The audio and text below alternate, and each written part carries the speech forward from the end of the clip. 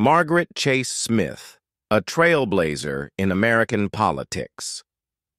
Margaret Chase Smith, born on December 14, 1897, in Skowhegan, Maine, was a pioneering American politician whose determination and courage reshaped the political landscape.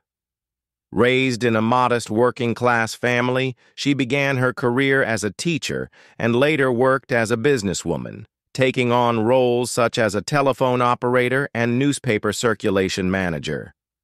These early experiences honed her skills in communication and leadership, setting the stage for her remarkable journey. In 1940, her life took a dramatic turn when her husband, U.S. Representative Clyde Harold Smith, passed away. Margaret stepped into the spotlight, winning a special election to fill his seat in the U.S. House of Representatives.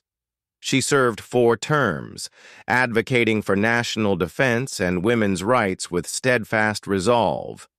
In 1948, she achieved a historic milestone by winning election to the U.S. Senate, becoming the first woman to serve in both chambers of Congress. Her independence and willingness to challenge party lines defined her tenure.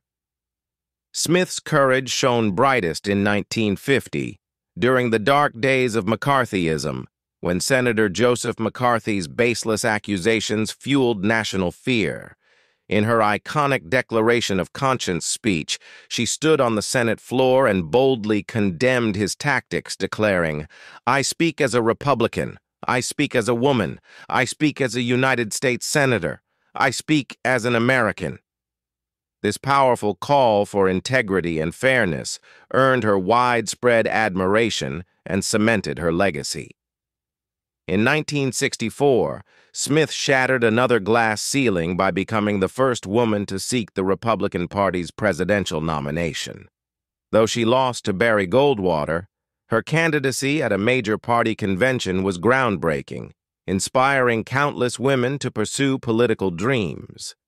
After 24 years in the Senate, she retired in 1973. Margaret Chase Smith passed away in 1995 at age 97, leaving behind a legacy of trailblazing achievements and unwavering principle that continues to echo in American politics today.